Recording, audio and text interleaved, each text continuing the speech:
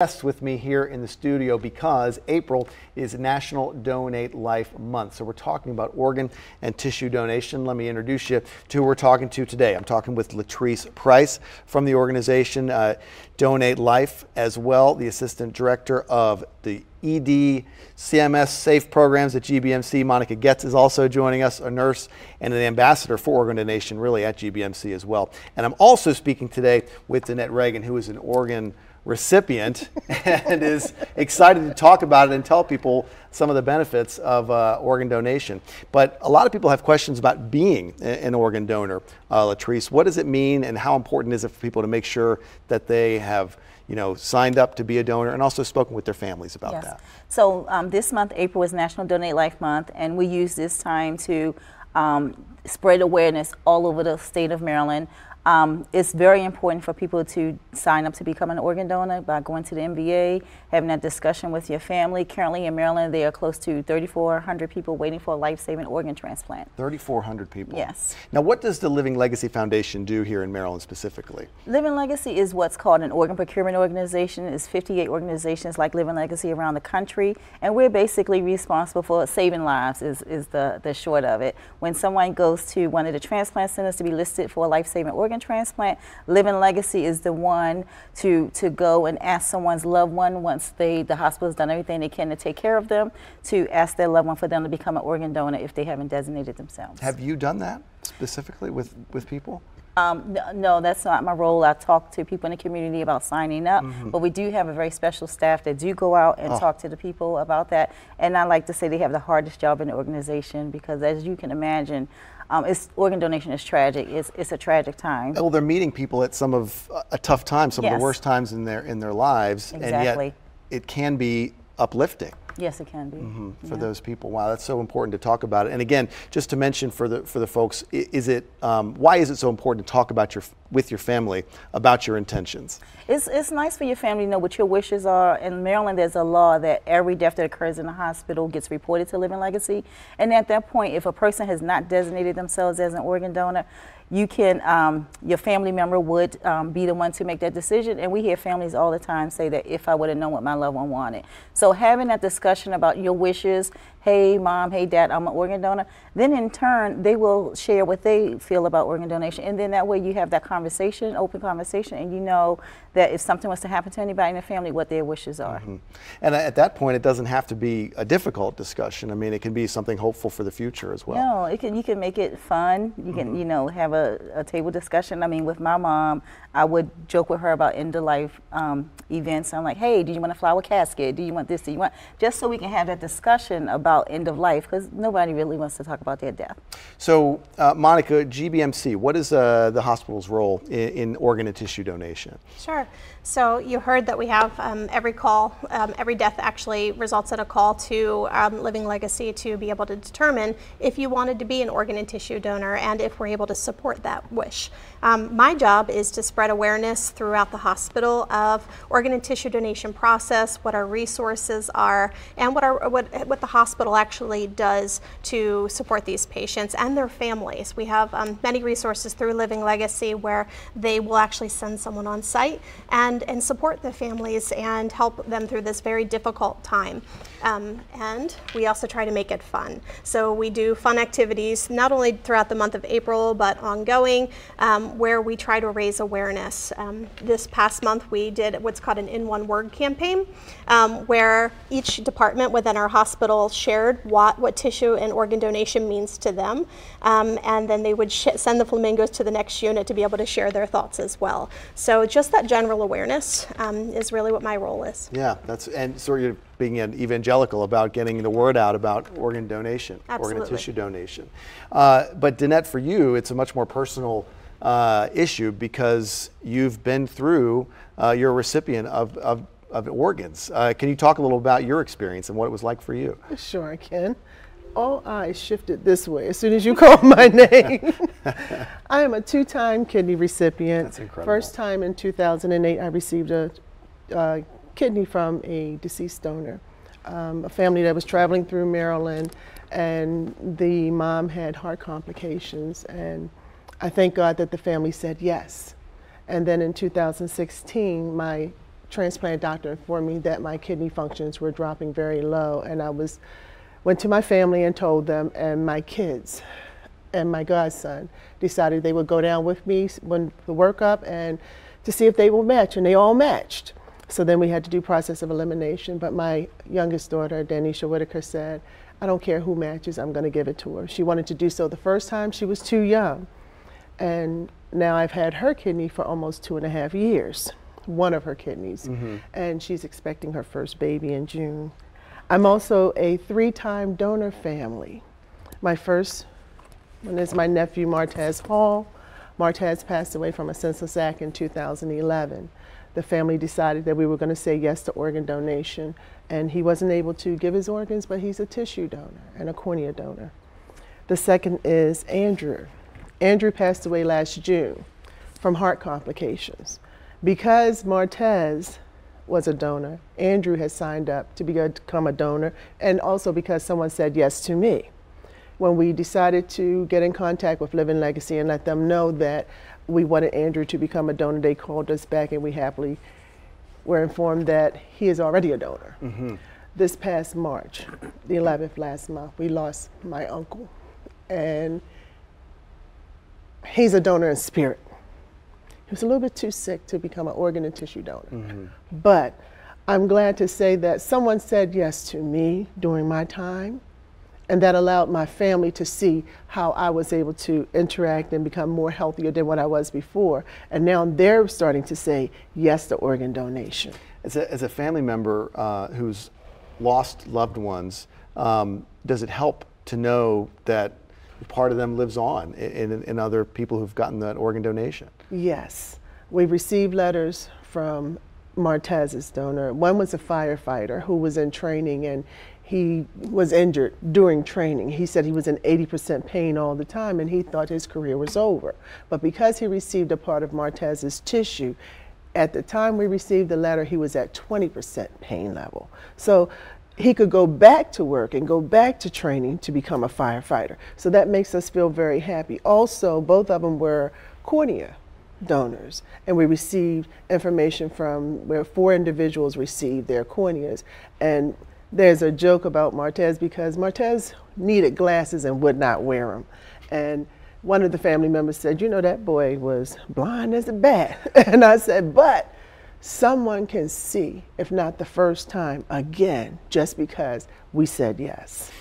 Monica or Latrice, she's talking a lot about the issue of tissue donations as well as organ donations, and I think it bears repeating that there are people whose lives are going to be improved a lot through that gift, and not just in a life-saving way, but in many times it's just to get a firefighter back training to be a firefighter. It's incredible. Yeah, we like to say that tissue is life-enhancing, and actually, like one person, like individually, we can save, we can enhance 75 lives with tissue donation, and people don't realize that. And in organ donation, there's another 8 to 9 lives that you can save with that. So we have the potential to be able to help 100 people when we die.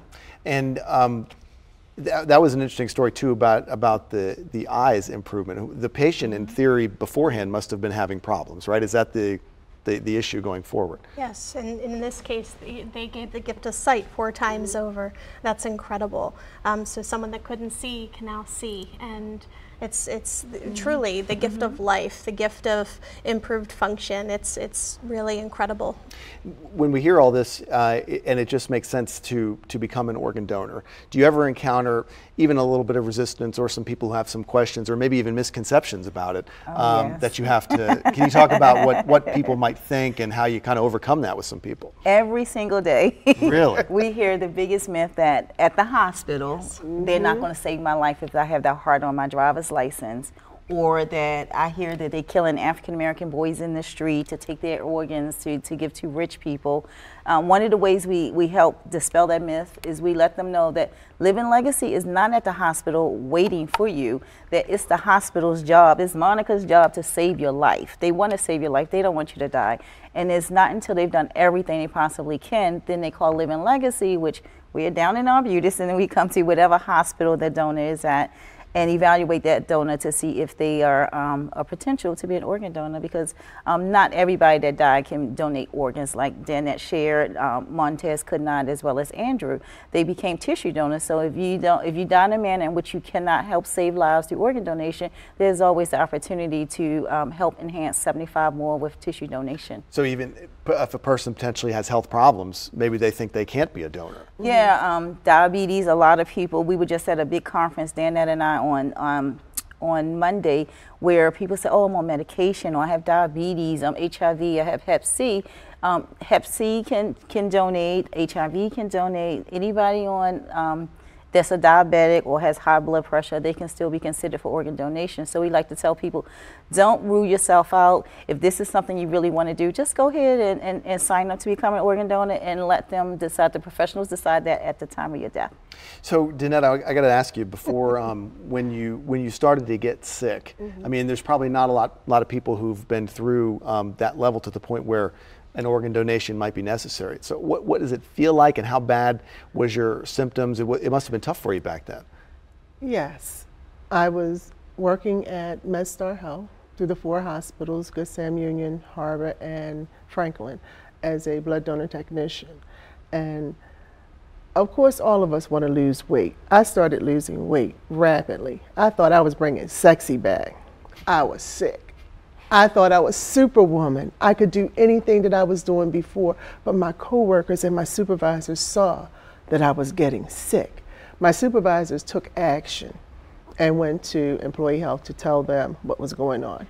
But at home, when I got off from work, I would come in and I would sit down, 20 minutes, fall asleep, and my husband would say, "Sleeping Beauty, go to your bed."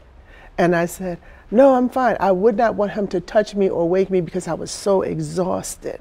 And that was part of the process, because the toxins were taking over my body. My nephrologist said, "We can put you on prednisone." No, I was bringing sexy back. I knew prednisone would make me gain weight. I didn't want to do that. I wonder now, if I had done it, would it had gotten to that point? But we can't turn back the hands of time. As I stated before, my nephrologist would watch me closely, and those 6-month visits turned into every 2 months, maybe every month. I would have to get shots because my blood levels were very, very low. It got to the point where when I would go to church, I would get these hot flashes that felt like bugs were crawling on my skin, and it was the toxins taking over. Wow. At that point, I was being prepared so that I can go on dialysis. I did peritoneal dialysis, loved it, but it did not love me. Then I had to do hemodialysis, and I did that for 3 months before I got my final call to come in and get a kidney transplant. So when someone tells you, I assume a doctor, that this serious of a procedure is going to be necessary, just talk us through how that must have been for you. I developed a very good relationship with my nephrologist, and he could tell me straight out anything to let me know that, Ms. Reagan, this is what we're going to have to do next. Anybody else could come in and say to me, you know, Ms. Reagan, you need to do this. If it wasn't him, I didn't want to hear it. He would tell me what to do next, how to do it. He told me how to prepare to put my name down on the transplant list at one of the transplant hospitals, either Johns Hopkins or University, and I chose University. Each step of the way, he wanted to know what I had done, how I had accomplished it.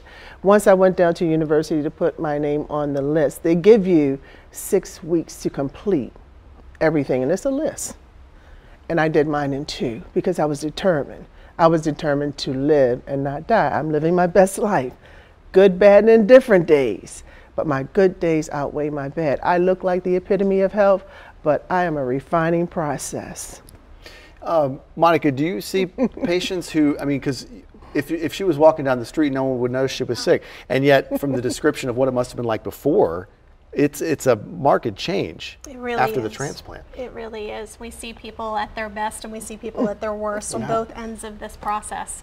and it really is incredible to see what a difference it makes, but to know in the background how much she's taking to live this best life and how hard it is for her to work to get to this point is really, really incredible. We see the people at their worst when we are sending them for that transplant and supporting them, or when they're not quite there yet, but they see that hope. They know it's there, and so it's really something. And you also pointed out, Danette, that your daughter was a living donor. Yes. For you. After making that donation, she's now going to have a child. Yes. I mean, I think there might be some people who are concerned if they're a living donor that it might affect their lifestyle in some way. It doesn't sound like it's affected her. Well, I don't think it has. You know, the first time I needed a transplant, she was too young, but she wanted to do so. My husband offered first, but he couldn't at that time. But during the second need of a transplant, I had 3 matches. My oldest daughter, my youngest daughter, and one of my godsons. And she said she didn't care which one matched, she was going to do it anyway. So she's a little over 8 months pregnant now, and I think she's the most beautiful person in the world. I think both of my girls are beautiful. But when I see her carrying life after she extended my life, it makes my heart just flutter. And I'm not going to cry, but I feel like it. You're going to make us cry too. You'll be playing with that grandchild very soon. Oh, yeah. And I do. My oldest daughter gave me a grandson, and I love him dearly. I call him my muddy. He calls me his money. And I love when he comes in the door, he goes, "Money, where's Papa?" So I'm looking forward to my next grandson coming in the door saying the same thing. I have 2 fat legs, one for each child. Well, it's an example too, because it's not just saving lives, also improving life. You want to live up into as long as you can. We hang with the grandkids, you know? Well, when I first found out I was sick, I prayed and I asked God to allow me to see my children graduate from high school, go to college, start their careers, get married, and give me grandchildren by the age of 50. I was 51 when that first grandbaby was born. Well, she was pregnant when I was 50, but. We have a question, by the way, from one of the viewers who's watching. Leah is asking if she can donate a kidney to a friend as a living donor. She's on blood thinners. Is that an issue for some donors, or is that something that can be either overcome or dealt with going forward? Anybody is able to put it out there that they want to be a donor. Not everyone matches, though. So there's a process to go through for determining, and so that would have to be something that she wants to make her wishes known. And then there's testing that goes along with it. And I think that you two probably can speak a little bit to what that would look like. She can just go to one, if her friend is always listed for a transplant, she can go to whichever transplant center she's listed for. And even if she doesn't match her friend, she can donate to someone else, and someone else would donate to her friend. So, oh, wow. Yeah. Oh, yeah. Like a chain of donations that happens, right, to get the matches. But what about the issue with the blood thinners? Is that a drug that might interfere with that at some point? I'm not sure, because that will probably be on the transplant side. It would depend on what it is and what the doctors are saying. Once you go to be listed, they will go through what process you have to go through, and they will eliminate you at whatever point in time. My husband, when he wanted to donate for me, they asked him, did he take blood pressure medication, and he said yes. And because that was one of my issues as well, they wouldn't allow him to donate for me. But there are many medications where you will still be able to be a donor even with them, and they can work around them. There's timing, especially with things like blood thinners, there's certain timing where they'll work with you and say when it's safe to stop, when it's safe to restart, or they may want to just keep it going. So definitely don't exclude yourself because of a specific medication or even condition, because you may be able to make a difference for somebody else. Even if you have a medical condition. Even if you have medical conditions, absolutely. It's still possible. Each case is different. Yes. You've had 2 kidney donations. Was it both, or was it one that was done twice, the same kidney? Or was it both kidneys? My original kidneys, I still have them. They're probably raisins now. But the first one I received in 2008. And my donor was much older than I was at that time. So my doctor said it ran its course. And then in 2016, he informed me that the function level was starting to low, because again, I started losing weight, bringing sexy back, so I knew something was going on. And I informed again my family and let them know what was going on. And the 3 of them went down to be tested. So I have my second one. I have the first one on the right side, Jane Doe Wright. And the second one is Little Angel, after my daughter, Angel. And so, and you've never known who the person was that donated the first one? I did not. I wrote a letter, and unfortunately, the family they just wanted the people to be well. They didn't want to have any contact with them. I just wanted to say thank you, because my life was extended again, so that I could see those things that I named earlier, you know. And again, I gave life to a beautiful baby girl, and she extended my life at the age of 24. Well, the first donor must have been a match for her to come in, and even though it was an older person who wound up donating, that wound up giving you enough time to extend your life. That's an incredible gesture. And during that time, I was able to do things such as become an ambassador, to go out and spread awareness for organ, eye, and tissue donation, to join Team Maryland, and go out and meet millions, I'm going to say, because that's what it feels like, of people from other states at the Transplant Games of America. I'm able to join different organizations through the Living Legacy Foundation, the Ethics Committee, TRIO, which is Transplant Recipient Organization, international organization, correct? Yes. And I have a whole slew of things. Veterans Transplantation Associations, where I'm a chaplain and a board member there. My biggest thing is going out and making sure that other individuals see me, because I will say to them, if you've never met anyone who received a transplant, you wouldn't know who they are. And have you ever met one? And they would say, no. And I say, pleased to meet you. My name is Danette. And then I tell them my testimonial. And just so we're clear, Latrice, is it enough? Most people have the choice on the driver's license when they go in, but is that enough for people to do, or do they need to do more? We just encourage you to having that conversation, having that dialogue about your wishes. And again, that hopefully that will spark conversation from the other family members, and then you all know what each other want if something was to happen to you. So not just checking that yes on your driver's license is not the only thing you should do. You should also tell your family. That's very, very important. That conversation is so important, Yes, and we it see it is. all the time. And that really makes families feel supported and empowered during that time, because I'm honoring her wishes. I'm doing exactly what she wanted me to do, and that makes the decision even easier. So, Monica, you've talked about the flamingos a little bit and everything. What's going on tonight? Tonight at we GBMC? have our annual organ and tissue donor ceremony. So this past year we've had 11 donors in organ, tissue, or donors in spirit this past year at GBMC, and they will come back. And we send out invitations, give them the opportunity to have their loved one recognized on our Tree of Life. Within our concourse, walking in through the emergency department, we have this beautiful Tree of Life that has the names of our organ and tissue donors that have chosen to be recognized on that wall over the past 2 years. So that happens tonight. We have some recipients and donor families coming to speak to us, and then we will recognize, so we present each family with a leaf with their loved one's name on it, and then we also hang one on the wall. So if you ever come to GBMC, you'll be able to see our organ and tissue donors and donors in spirit very visibly. Well, it's a nice gesture, and it's a lot of consolation for some of those families going through a difficult time as well. And it just shows that that life goes on for a donor or a recipient who needs an organ or tissue donation. Yes. Incredible. We just recently had somebody reach out to us through our website because they were Googling like Tree of Life or something they wanted to do, and your tree came up and they loved it. They It's were really like, beautiful. can we talk to somebody about that? We want to do that here. And I don't remember what organization it was, but It is really a powerful thing to look at, and you actually have the ability to read other stories at the kiosk.